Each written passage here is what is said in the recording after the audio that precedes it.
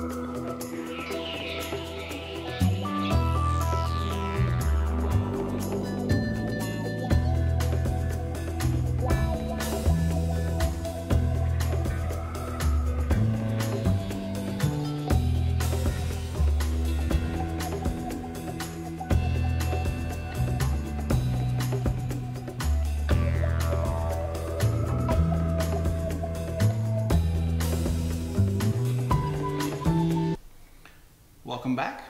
That represents the end of the time lapse because that's the end of box number 1. So far, it looks like we've built the Technic superstructure that's needed to support such a large Lego set. Not uncommon with many Lego sets, even some of the smaller ones, like the AT-AT Walker has a lot of Technic bricks that make up the interior structure, and like the Ultimate Collector series of the Millennium Falcon has a lot of Technic in it, and so does this. This has been a fun build so far, and I hope that you guys enjoy it. It looks like there's a little bit of the tunnel system going on. I'm sure it'll get more detailed as the next box is unopened. But if you guys enjoy this video, please reward me by hitting the like button. Please subscribe if you haven't already, or if this is your first time here. Also hit the notification bell and leave a comment below. And please be my marketing department and show other people that this channel is here and that it's interesting. And last but not least, if you want to buy some cool Lego merchandise, hit the link below to my store at Chip Off the Old Block on Bricklink. You guys have a great night, and I'll see you guys in the next video, which will be box number 2 of this Roman Colosseum.